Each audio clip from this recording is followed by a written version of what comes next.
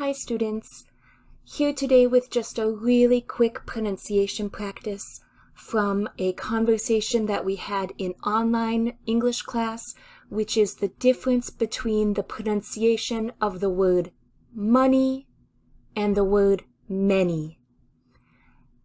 For example, how much money do you have?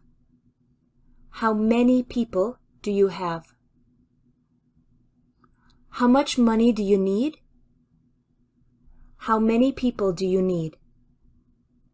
These two words of money and many are almost identical except for the pronunciation of the vowel in the middle. For the word money, you have the the short U sound, like the word up, up,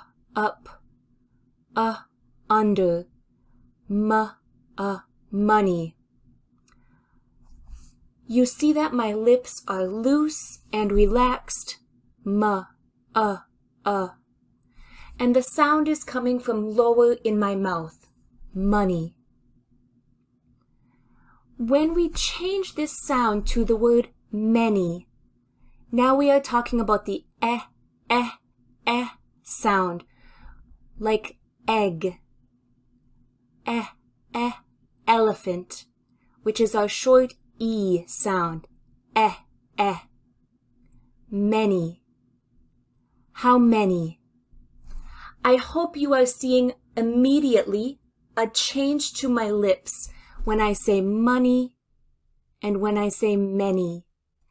You see I have this tight cheek. I am pulling back to a smile. Many. Money, many. Many people ask me for money. How much money do you need to get that many? Do you really need that many toys? They cost a lot of money. As always, for these difficult pairs, you should be using your mobile device.